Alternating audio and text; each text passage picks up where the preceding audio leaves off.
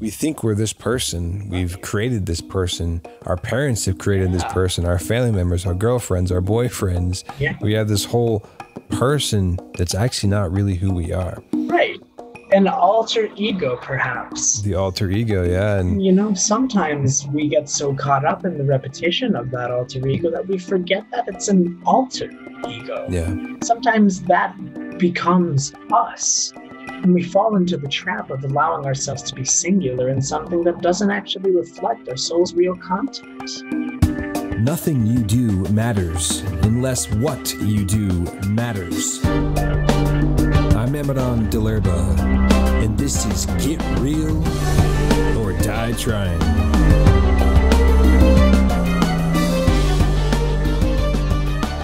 Hey tribe, Amadon DellErba here. Welcome to episode 16 of my podcast. Today I had the pleasure of sitting down with Fitzgerald Pucci. He has the Deconstruct podcast, which I stumbled across about a week ago. And I was first actually attracted to some of the titles before I even listened. I just liked what I was seeing, you know, the titles, and I thought this guy was conscious. Did a little Googling, came across some of his videos, listened to some of his podcasts, and I thought he'd be a great guy to have on the show. I thought we would vibe pretty well. So how you doing today, man? Man, I'm honored first and foremost by it's reaching deep. I'm feeling great today. Like Nice. I said a little beforehand, I've been in a period of some deep, constructive work with a couple of the folks I really trust. So I'm coming in here with a pretty big load today. I'm really excited for what we'll get to talk about. Cool, man. Well, thanks for coming on. I really appreciate it. For our audience, this is the first time we've ever met right here virtually, screen through screen here. So we're just having a candid conversation, two brothers in pursuit here. And looks like we actually started our podcast around the same time. Why don't you tell the audience a little bit about how you would describe yourself? And then Sure. I had some questions for you based upon some of the podcasts I listened to and just some things I thought we could jive on. Absolutely. Well, first and foremost, I consider myself an emotional literacy educator. I run the Deconstruct podcast, and a lot of that is focusing on addressing some of the overall societal myths that get impressed upon us from just the different rites of passage that we absorb. There are a lot of things that teach us that we don't really understand are teaching us. So every week we take one of these larger societal teachings, we give some historical context, we break it down, we offer some new perspectives in the hopes of going through this journey of getting more free together, piece by piece. I do a lot of organizing in the central Massachusetts area. We've been hosting a lot of protests in towns that have not seen a protest in a very long time, trying to organize and mobilize some of the big worldly changes taking place. A lot of the work that we're doing is saying these small communities in the middle of Massachusetts have not been paying much attention to the grief and the pain going across the United States. And we asked, well, why are we out of the equation here?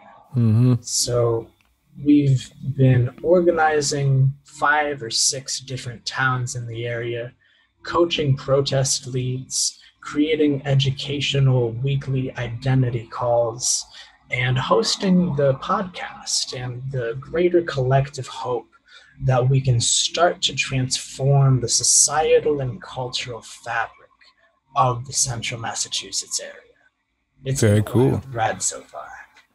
Good for you, man. It sounds like you're doing a lot of great work and you're connected to your local community and trying to organize, inspire, and ignite some change. That's really good, man. Thank you so much. I was also, I was attracted to the name of your podcast, Deconstruct, because similar concept, I think, that I say a lot of my podcasts is that we need to unlearn. Yes. It's kind of like deconstructing, but we have to unlearn because we learn so many wrong things growing up in today's society and this culture, and we have to kind of unlearn these things. We get to a point in our adult life at some point where we start realizing the things we learned are actually really not benefiting our souls, they're not benefiting our growth, our intellectual, spiritual, emotional growth. they're not benefiting us in our human connection to other people. And we learn a lot of separations, you know, like you're talking about in the community and what's going on in this country right now. There's so much separation. Yeah. And a lot of that is learned behavior passed down from their fathers, their grandfathers, you know, whatever it may be. Yeah. And so coming into a sense of one thing you mentioned in one of your podcasts, or maybe it was your speech, you had a great speech called "A Comfortable Evil" that I saw online. I took a few little notes. I really appreciated a lot of what you had to say there.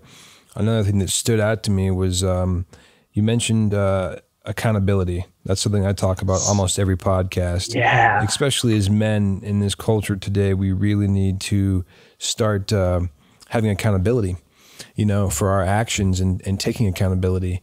And you talked about, I think it was more in relation to the Black Lives Matter and the learned behavior of racism and really starting to take accountability, right, and changing it.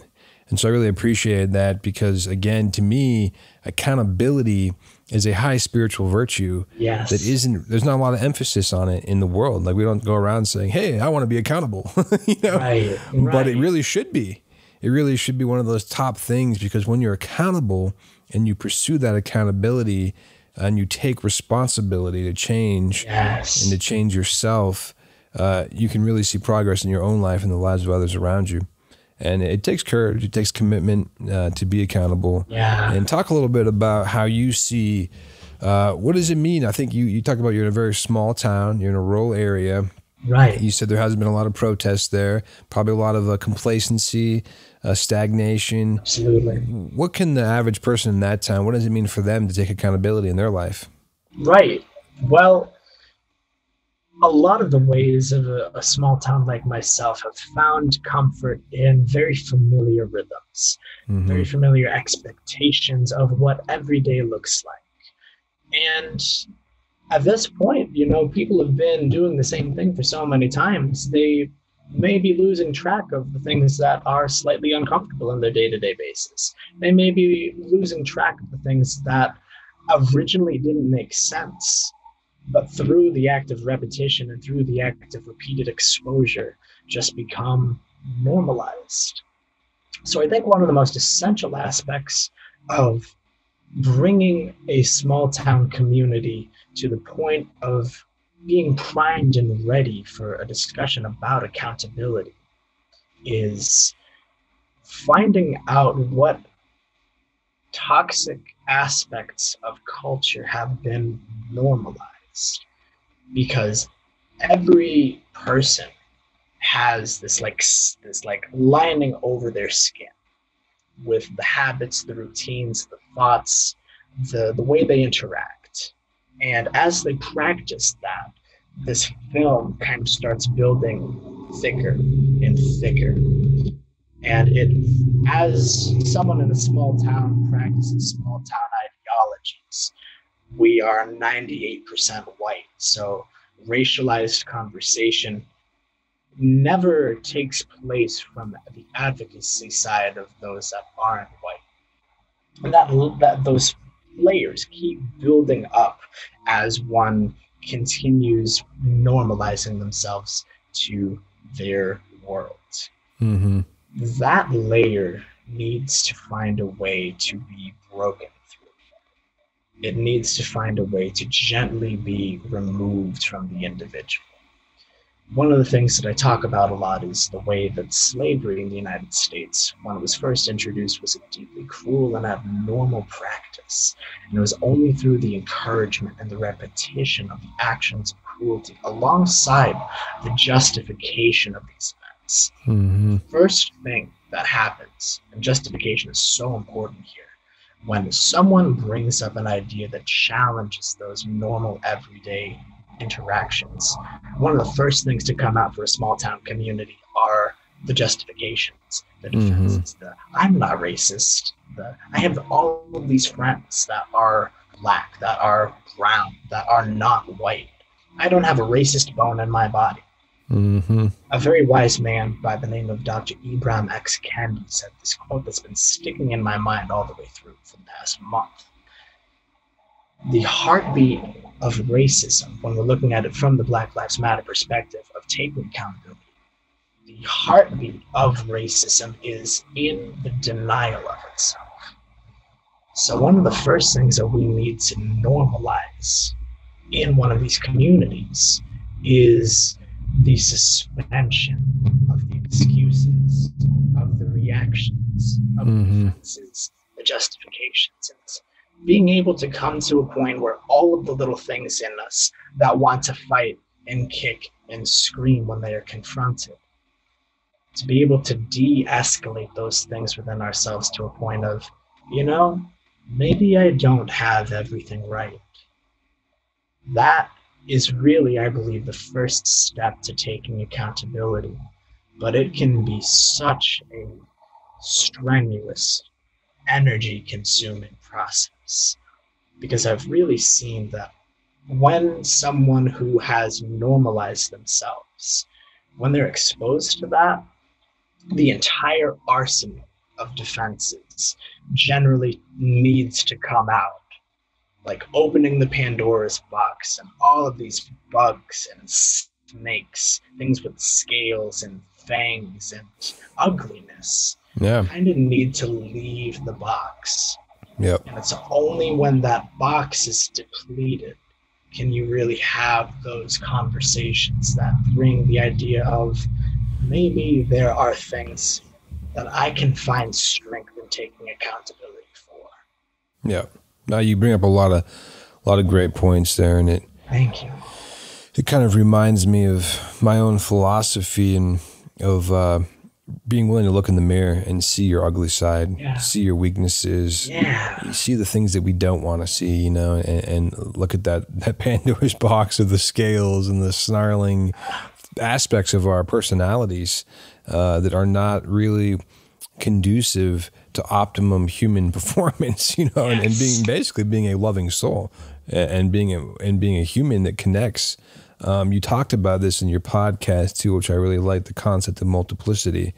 And, you know, I talk about duality, the duality of man and woman, you know, men, creatures, human beings, is that to me, I'm fascinated with the kind of the battle between our human nature and our spiritual nature, you know, because we are spiritual beings but we're in this constant battle.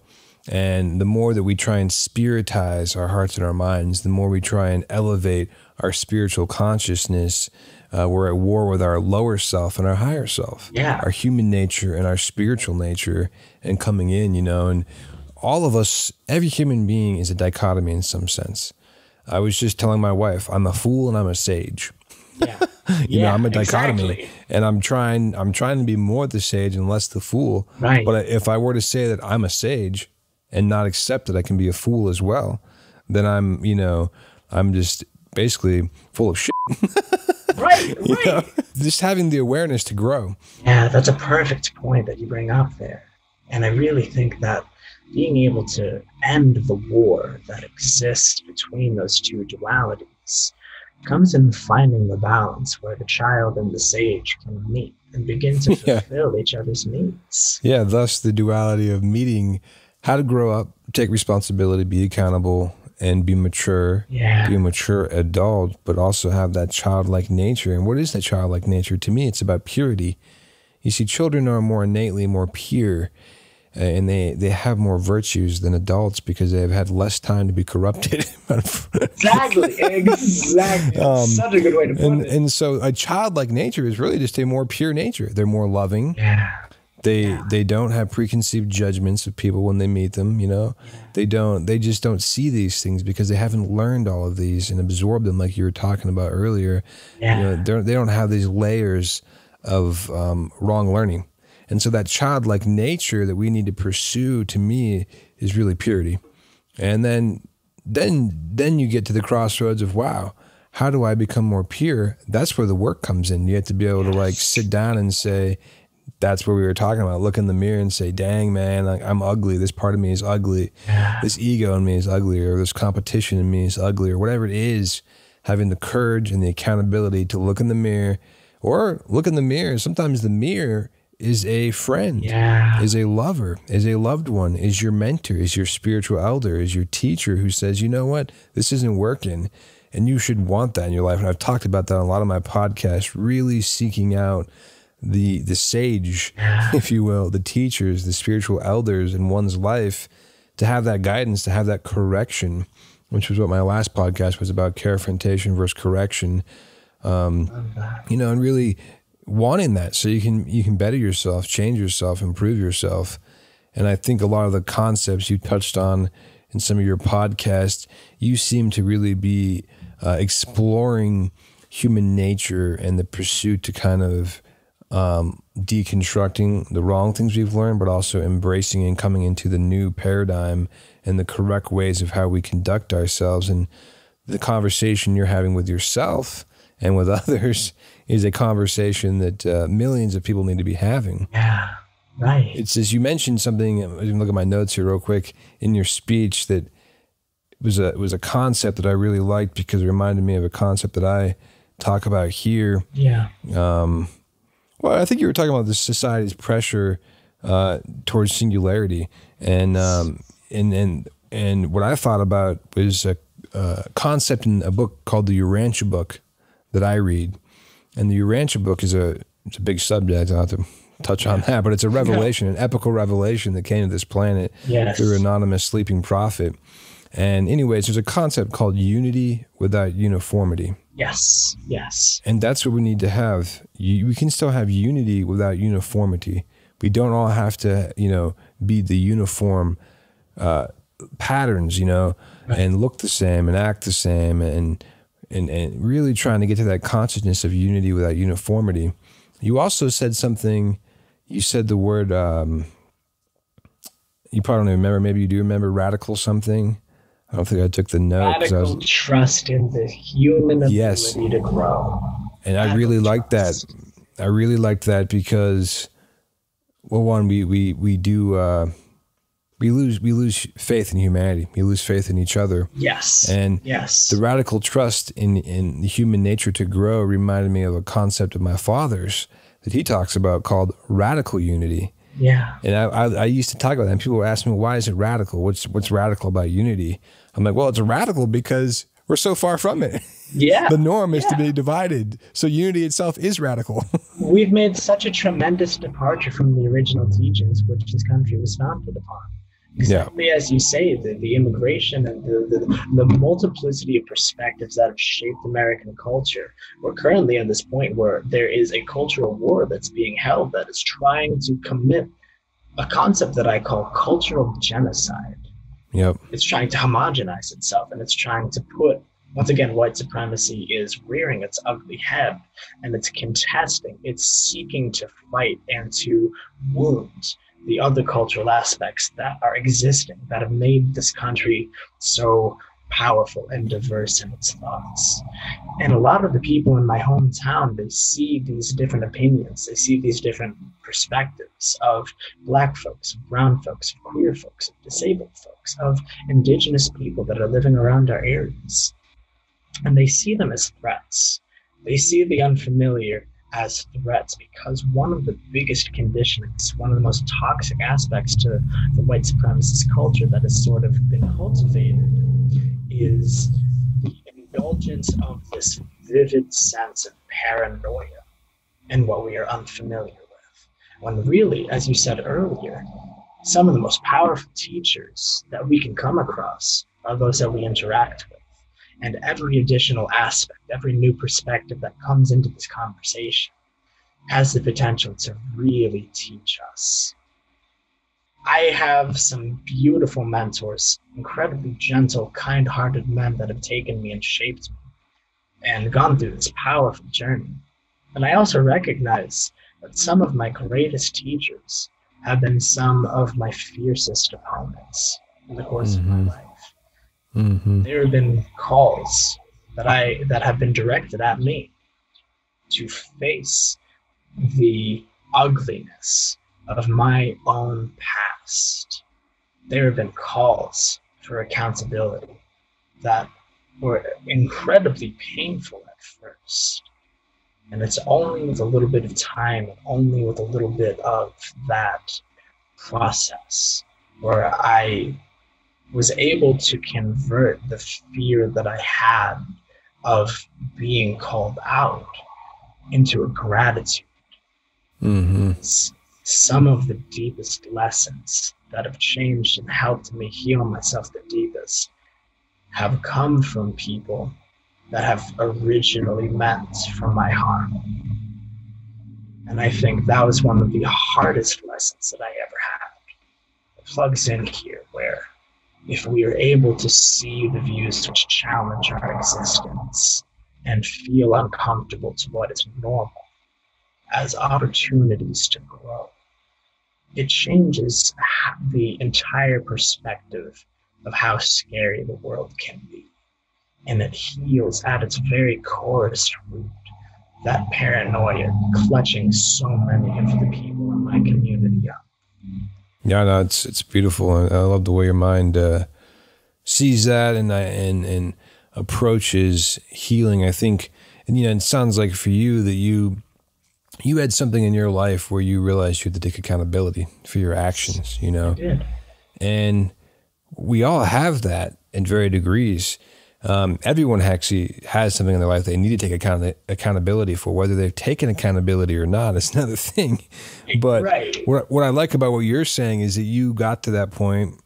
It was made clear to you by your mentors, your teachers, your elders, another word I like to use. I love that word. And you accepted it and you embraced it. That happens to me every day. Where I'm having to take accountability for my actions and it's being pointed out to me. And it's beautiful, but it's also kind of sad that so few people experience what you and I experience, right? In this and feel that way, or have come to that place, or we feel like it's we feel blessed, you know. Yeah, and some people they avoid it. You know, it is a blessing, but a lot of people avoid it, and a lot of people don't seek it out, and a lot of people don't want to take accountability, right? And so. I think all we can do is just talk about it, share, and I think share about how it's blessed us. I think when people hear personal testimony, and they understand, like, wow, this person's saying this helped them grow, and it was beautiful for their soul, and it was a blessing to them. It might shift really their thinking a little bit. Courage. Yeah, you can give people the courage to say, if this person can do this, maybe I can too. You know, I saw a movie. Well, we're talking a little bit about, you know, we talk Black Lives Matter and racism and that white supremacy and that wrong thinking. I saw a great movie the other night called Burden with Forest Whitaker. It's based on a true story of a KK Klans member who basically had a change of heart because the love and acceptance of this black preacher who is Forest Whitaker, whose very own uncle was lynched and hanged by the KKK. And he still showed love and took this KK member into his own home and basically through love and acceptance transformed this guy to basically repent and change his way of thinking, living, and being. And I mean, it's power, and it's a true story. And at the end, they show a clip of the guy talking, and it's really quite powerful story. And I think if that could, it just is an example of how these people can change their thinking through love. And even I was watching this thinking, man, this preacher's got a lot of balls. I mean, he's really a courageous guy to have this guy in his home and to show that type of love. He could be filled with so much hatred, but he was the real deal. He was walking the walk, man. I mean, he's a preacher. He's the real deal. He's not a facade. There's no bullshit there, man. He was doing what Jesus would have done. The real Jesus, truly. Not our little ideas of Jesus. Not our societally indoctrinated. Exactly. He was doing the real deal Jesus, you know, taking this man to his home and showing him unconditional love. And then therefore it transformed him, which I thought was quite a powerful story. That's really hitting me deep. I talk about radical trust, and I think, what does that look like? And what you just told me, to take in the descendants of someone responsible for the death of a family member into your own house. Trust that they can be healed. That's about as radical. Radical trust. Serious. And that's the stuff that's really going to change the world, I think. And imagine, you know, after watching that, I had the thought, imagine if all media that was put out and all movies had this type of beautiful informative, inspiring, spiritual message. Yeah. And it, you know, here we are, you and I are having a conversation about this movie I saw, but imagine if millions of people were. Instead, we're talking about, you know, the Fast and the Furious, and we're talking about the blockbuster Transformers, and we're talking about the Kardashians, and whatever the hell people are talking about. And all this drama media and drama. Love to just mindless banter. Mindless banter. Yeah. The arts and media should be presenting these true stories and these inspiring acts of men and women throughout time and currently living who are doing great things. But it's a way that the powers that be control the masses by just pumping out meaningless banter. Right. It's very profitable, that banter. Oh, yeah, absolutely. And it feeds off of those layers that we develop. Yeah. I think a lot of consumers who have been indoctrinated regularly to find their sense of gratification from taking the wrapper, peeling it off, and consuming whatever's inside. A lot of folks, that is the closest thing to catharsis that they come across. And I don't think they realize that the more they depend on the cycle of consumption, the more they are being consumed. And it's deeply profitable to focus on the dramatic aspects, to focus on the conflicts, to focus on things that distract us from liberation. That's a cool concept. It's kind of the more that you consume, the more that your soul is being consumed by them. You know, the more that you pursue consumption and the overconsumption, the more that your soul is consumed by, you know, basically the meaningless and lifeless corporations and entities and wrong culture and wrong thinking that's stealing your soul away from you. It's kind of an interesting thing there. Yeah. It's really making us compromise our humanity the more we participate in that structure. Yeah. And that's one of the biggest goals of large corporate soulless society, to remove us from our sense of humanity and turn us into dividends. The lack of connection, when you have a lack of connection with yourself, with your fellow human next to you, it's easier to control, but you're then more capable of doing wrong. Yeah, you know, going back to the idea of what made slavery less horrifying to an American populace way back in the day. They had to train themselves to separate this one demographic of people from the concept of humanity. Dehumanization is such a part of the primer to enable what's harming us to justify that harm. Yeah. Let's circle back a little bit. You mentioned we were talking about children, and childlike, and you were starting to tell me a story, I think, or you're going somewhere, and I might have diverted the conversation, but you're talking about how we at a young age are taught to do things or to unlearn things. I feel like I might have cut you out because I liked where you were going, and then we got excited about something else. But so in my childhood state, I feel like I was that may have been one of the wisest points of my upbringing to this point, all the way until the age of 24. And everything that I've been doing from, I'd say, 21, 22 onwards has been trying to get back to that initial period of being easily impressed with the world around me. Having such a thin membrane exists between my body and the world around me. Being so susceptible to the sun on my skin and the breeze through my hair and the sound of the birds and all of the aspects of beauty in my environment. I miss having a skin so thin because it felt like I was in a constant state of communion with myself and the world around me. Yeah, when you were talking, I was thinking, what you're describing is basically being in the moment. Yeah. Being present.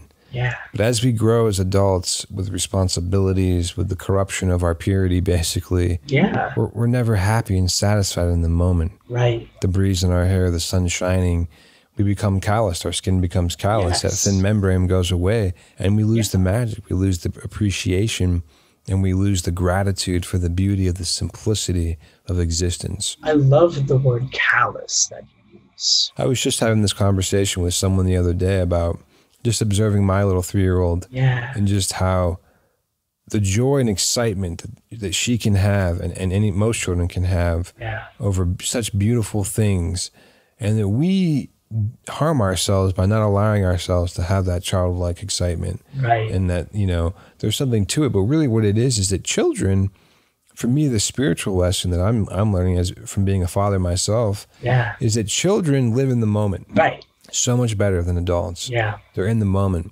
My father, Gabriel of Urantia, who's a spiritual teacher and he's a writer, he talks about the eternal moment and being in the eternal moment, and that there is the duality of appreciating the moment is actually linked to having a distinct understanding and respect for eternity. Yeah. And so, the moment you can appreciate and be in the moment when you have a sense of eternity, because you know where you're going. You know that this moment is qualified by eternity itself. Yes, I love the idea of eternity validating the constant stream of now. That's it.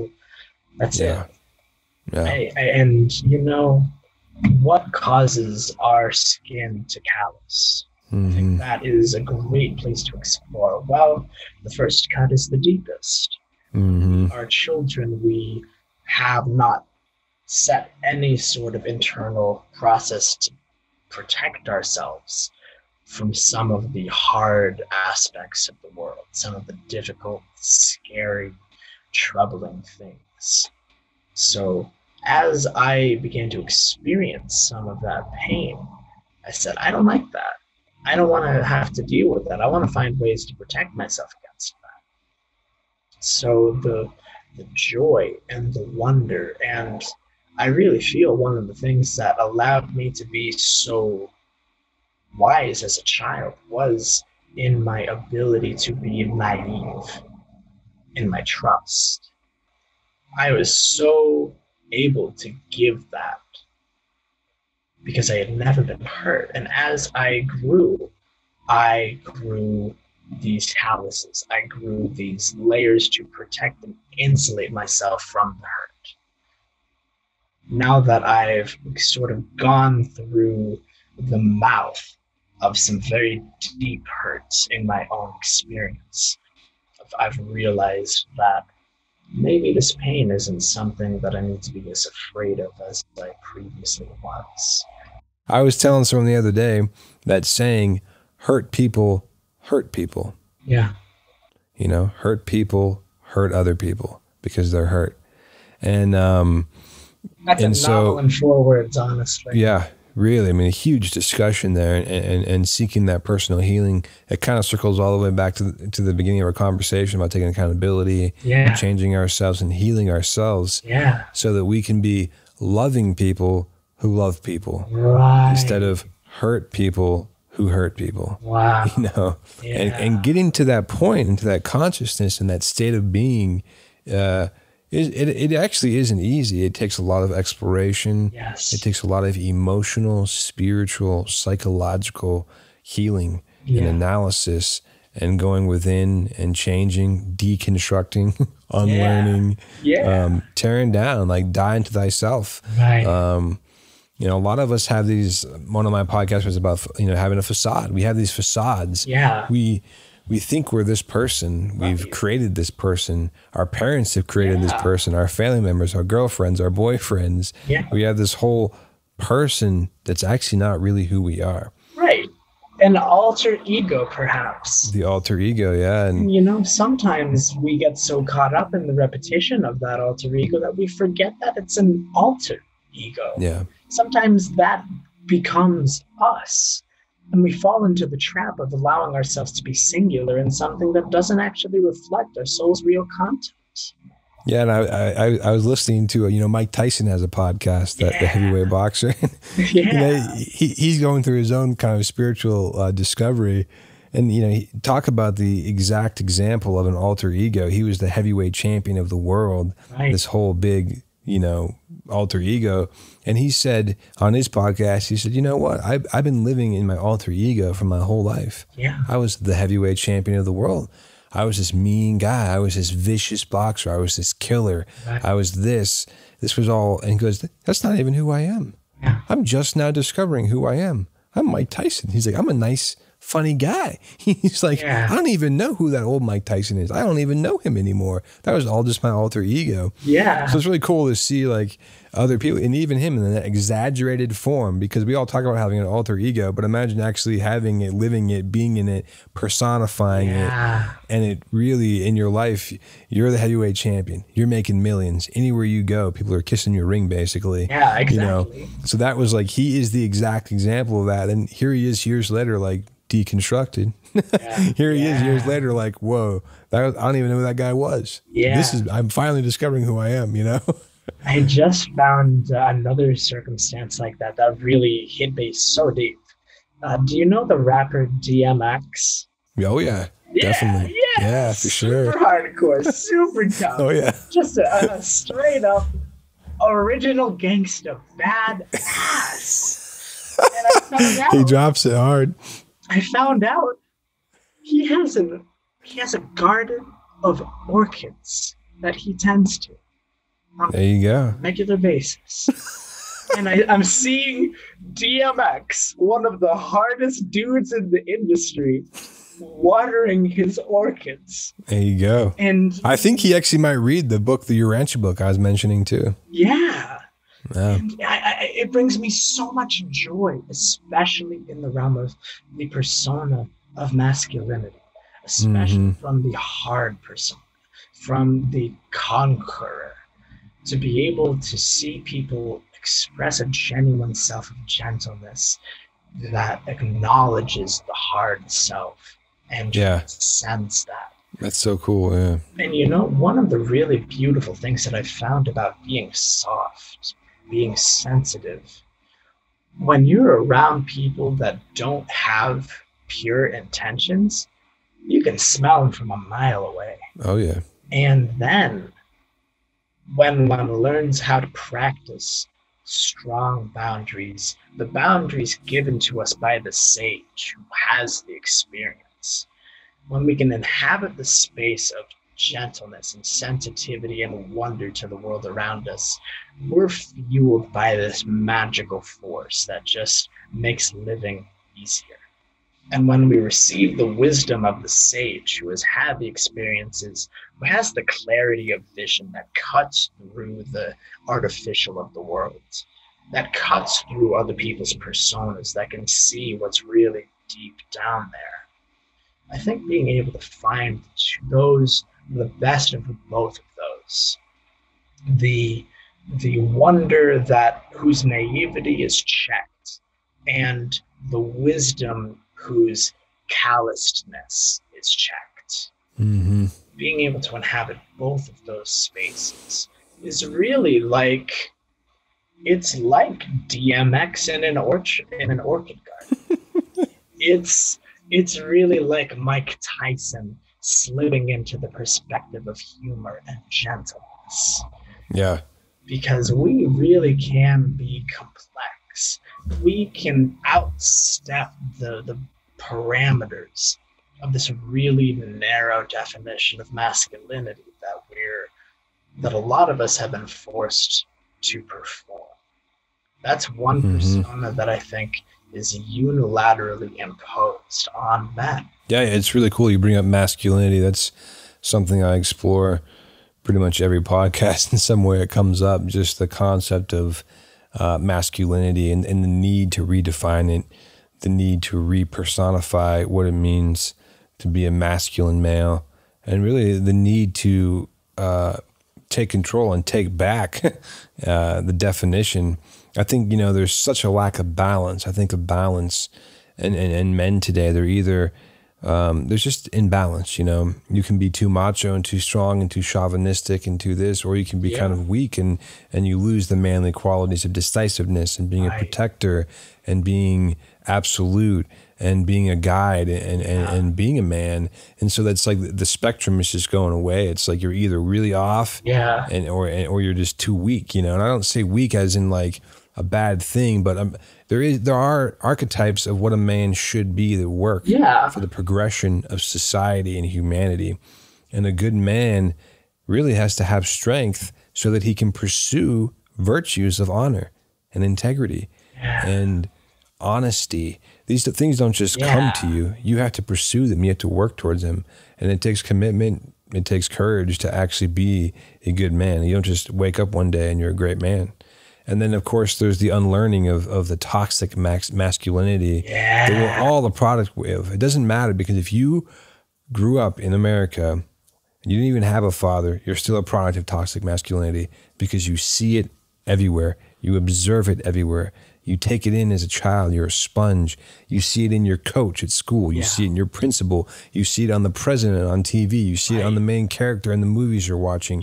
You see it in the video games you're playing. You see it in the magazines you're reading. It's everywhere. You're inundated with this toxic image. You know, and so it's time as men that we take accountability and that we personify what it means to be a godly man, to be a responsible man.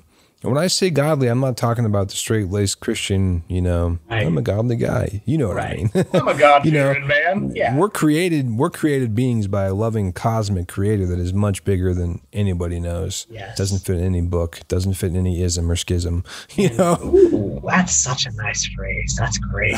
And, you know, I really think of that as just existing in the perpetual reverence of that moment. I'm living and being in that perpetual state of sensitivity to what the world is saying, listening to what my intuition is saying, listening to what the world is saying. That's one of the times where I feel the closest to that which created. Now, it's good that you say being a listener, a good listener, because I think that's one of the biggest problems with men today is we're not good listeners. We don't listen to the women in our lives, whether it be our significant other, whether it be our sister, our mother, our friend. We're not good listeners. And we need to start listening. And I think, you know, right now with the whole Me Too movement, which is proper and needs to take place. It's something that we ought to listen to. It's something we need to listen to. Yeah, there's going to be some things taken advantage of. There's going to be some exaggerated situations. There might be some people, whatever, taking advantage of the Me Too movement in some ways. But the fact is that it's time for men to take accountability for their actions. That the way we live, the way that we treat women, the way that we view things needs to change. We need to be responsible, and that it's wrong. You know, we're not being told, hey, that's wrong. Don't do that. Stop that. We haven't been told that enough as men for the last 3, 4, 5, 6, 700 years on this, you know, 1,000 years, 2,000 years. We can keep going back. You know, patriarchy and the wrong abuse of male power on this planet goes back a long time, man. Deep generational curse of our sex. And I think it's exciting that we live in an age now where we can share and get out to the world like, hey guys, we can do this different. We can be better men. We can be more vulnerable. We can be more honest. We can be more gentle. You can be strong and gentle at the same time. In fact, someone who truly is strong is actually gentle at the same time, because you have to have both. Strength without gentleness is not strength. It's meaningless, because you can't actually activate it in divine harmony. It becomes brutality, I think. Exactly. Strength without gentleness is brutality. It's domination, it's oppression, and it's force. You know, but strength with gentleness is energy. Different than force. It's an energy. Something really hit me so deeply when you were talking earlier about that paradigm that exists of the two extremes of the man obsessed with the toxicity of strength and the man that is utterly devoid of the healthy aspects of masculinity. It reminds me of a time in my journey when I first came to confrontation with the ugliness of some of the things that I had learned. In the beginning part of my own deconstruction, I had a point where I wholeheartedly, 100% and entirely rejected everything masculine because I had such an explosive reaction to seeing the harm that was being inflicted to other people from some of these unhealthy aspects. I wasn't able to differentiate, and I threw the baby out with the bathwater. There was a point for a long part of my time where I had so much energy. I had a lot of charisma. I was really intense, and I loved being intense. I had so many of the aspects of what a strong man had: gusto, passion, fervor. And I became so caught up in timidity and guilt and fragility and fear and undeservedness and the thought that I should be the last person talking to you. I was policing myself in every waking moment instead of living in community. And that way that I rejected the healthy aspects, the dependability, the gentleness, the communication, the specificity, the boundaries, the ability to listen. Even when I was quiet, I wasn't able to listen to other people because I was so obsessed with, am I being quiet enough? Am I being quiet enough? And wow, you really, unhealthy way for me to be small. And as I let go of that which didn't serve me, I had to build myself up again after that point. Now, after years of work, I finally feel in a place where I have found my rooted presence again. And that reunion was so beautiful. But what you said really stirred that experience in me of what happened when I lost everything about masculinity. Yeah. Wow. Well, thank you for sharing that, because that is actually a poignant, powerful, and beautiful self-analysis of your process. Thank you. And I think it's almost your micro process is kind of like, to me, an example of the macro reality of what's happened with men, and thousands, hundreds of thousands, millions of men on the macro level of not trusting themselves anymore, going to the wrong end of the spectrum, into that weakness, into that indecisiveness, into that lack of passion, that lack of fervor, and wanting to take responsibility. And they've gone to the other end of the spectrum. And so now it's all good, man. Everything goes. They don't want to say, no, don't do that. Right. They don't want to say, hey, that's wrong. Hey, bro, it's all good. Yeah. And that's too much relativity, because it's not all good. There's a lot of things that aren't good. And as a man, you got to be able to take charge and say what's not all good. And so I think what you just shared there was a really powerful little testimony that I think would help a lot of men grow. So I appreciate you sharing that, because, and you know what, we're going to have those moments all throughout our ascension in this life. Yes. We're going to keep growing. It's not like you've arrived and you're perfect now. You're going to have another process where you've come through just as I am, and we're going to keep deconstructing, keep learning, keep getting more balance. But the process you got to is, wow, I'm actually being too weak. I've lost trust in myself. Yes. And I'm appeasing this guilt. Yes.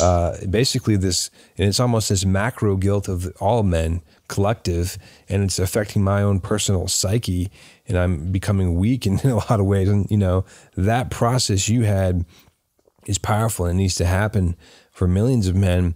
And it will continue to happen in different ways in our lives as we grow as men, as we heal. It's constantly refining, you know. And my wife, God bless her, she's always telling me, you know, don't be so dramatic about your flaws. It's really just think of it about is that you need to refine more. Yeah. You're refining. It's just refining. It's like, it is. You know, and I can really beat up on myself and think my whole, you know, I'm just so terrible and this and that. I'm completely flawed. And it's like, you know what? It's just, you just need a little sandpaper in some areas to smooth out, you know, and give ourselves some grace, you know, but also recognize that we need the sandpaper. Having that balance, there's the duality again, you know, of growing. And you can't have, other people can't really do it for us either. Yeah. It's like we have to take the sandpaper and do it. And they can point out and say, there's a rough patch. You might want to smooth it out a little bit on your soul, on your personality. There's a rough patch. Go ahead and give it a little sand. And we can either respond with humility and gratitude or we can respond with, you know, arrogance, pride, and, intention. And who are you to tell me that? Yeah. And that's, right. And it's cool. It's cool that we're having this conversation. And I wish that millions of men were. Yeah. You know, I wish it was happening on a global level. I wish that men who had hundreds of thousands and millions of followers on their platforms were saying this instead of the BS they're saying. You know, talk about the wrong use of power and the misuse of power and just delivering meaningless banter again instead of delivering and taking responsibility with the audience they have, right, and saying something of meaning and saying, hey, look, guys, let's do this better. Let's be good men. They're saying, they're actually promoting the opposite. Right. Power. This is what it means. Got to do this. Take women. Basically misogyny, you know? Yeah. It's just you really can sad. never apologize. You never admit you're wrong. You keep plowing through. You kill your opposition. And I think of how many incredibly prominent and powerful men there are, and how many opportunities they have to explore the harm they've caused. That's one of the things about the Me Too movement that I really it is a judgment of powerful men. It is a lot of our collective reckoning. Yep. But in it, there is an opportunity to respond to this harm with grace, to take accountability. What happens if all of these prominent men who have allegations stacked, binders full, if they were to take tremendous courage in beginning to look at that seriously? Yeah. And we have this feeling of, that's going to kill me if I do this. It's going to destroy me. It's going to rip me apart. It's going to consume me. Doubt consumes the individual. Guilt consumes the individual. And we build up all of these layers to insulate ourselves from those hard feelings, when really they are the keys to our prison cells. We are our own wardens. And the more we spend time running from this, avoiding this, the longer we perpetuate the collective sin of our gender, and the deeper that encompassing guilt that neuters people exists in. Yeah. So I think one of the ways that I have found peace in navigating what accountability looks like is by embracing aspects of the divine feminine within myself, because I have found my divine masculine.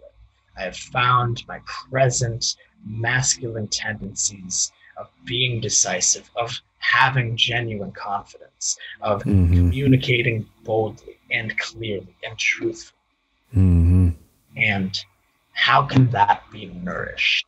How can that be viewed with gentleness? How can I sustain myself for work like that? And in order for men to take accountability for the collective weight of our historical sins, I really think that we need to invite the divine feminine to the decision-making table that exists within us, to embrace the multiplicity of the expression of our souls. Yeah, very cool. It's kind of similar to a concept that that I study about. It's called complementary polarities, and also just the understanding of a man and a woman creating the third mind, coming together And the leadership really should be both. It should be a man and a woman. Yeah. Because then both aspects of the circuitry, the father circuitry and the mother circuitry, are introduced. Yeah. And so having more balance, you know, there shouldn't just be a president of the country. There should be two, a man and a woman. And they should be complementary polarities. Whether they're in a relationship or not, they're probably not. They're just complements, and they're in a functioning relationship in the sense of complementing each other to make the right decisions for their constituents, for the people around them, if they're leaders, you know? That's deep wisdom. I'm blessed to have been raised in a spiritual, intentional community. And in this community, I was founded by my parents, actually. And my parents, obviously a man and a woman. So, but the leadership was my mother and my father. And so that had that. And so I saw and can witness firsthand in a testimony to the balance that comes from two leaders of the opposite sex working together. And like you were saying, it's the blending of the divine masculine and the divine feminine. Yeah. And it's so important, you know. And Gabriel of Urantia is my father, and Neon Emerson Chase is my mother, and they're both spiritual teachers. And and they've built something pretty amazing here. One of the largest communities in the world, with 100 people from all over the world, living on 220 acres in harmony with each other. And it's a big subject, and I think we'll talk on my next, your next podcast, kind of about what I'm doing and stuff. Yeah, I would love that. It really taps into a lot of the things that we've talked about today. Really flow nicely into the ways that we live our life here in a community setting, with unity without uniformity, with radical trust, with radical unity, with balanced men and women, with respecting each other. All of these subjects we've actually taken here and created a culture where we're trying to personify them. We've created a culture where they're existing, where that love can actually take place, that radical love can exist, because there's a consciousness around it that supports it, nourishes it, and helps it grow. Yeah. Wow. Well, I appreciate you sharing it, man. It's, of course, your podcasts are great, so I really encourage everyone and my listeners to check out our brother Fitzgerald's podcast, Deconstruct. And we've had a great conversation today. We've covered a lot of territory. Really have. It's been incredible. Thank you for coming on, man. You got a lot of great insight, and right on the same vibe as me. And you know, my show is called Get Real or Die Trying. It's about just getting real, and that process of getting real, deconstructing, unlearning, healing, like you said, going back into the past, uncovering the wounds, taking accountability, and becoming a better human being. You know, that's what we're all trying to do here. So, well, not all of us, but we should be. Well, that's what I'm trying to do, and I'm trying to encourage others, and we're all in it together, man. One big family, so. Your words have inspired me to dig deeper into that capability we have. Thank you so much for bringing me on to this today. It's been a brother. Absolutely. Peace out, man. Much love. Check out my website at getrealordieTrying.com. Leave me a voicemail on anchor.fm/getrealordieTrying. Rate and review us on Apple Podcasts or any of the platforms you listen on. Be sure to follow me on social media and share this podcast with your friends. Word of mouth is a great way to share the vibe. Get Real or Die Trying with Amadon DellErba is a production of Global Change Media. And remember, pain is temporary, victory is eternal. So just so I pronounce your name right, how do you pronounce it? Fitzgerald Pucci. Pucci, all right. So you're Irish Italian? Yeah. I say all the time, I am your classic European mud. I'm actually Scottish Italian, so you can imagine the temper. You know, it's not good. Yeah. Yeah, you got some hot blood in you, baby.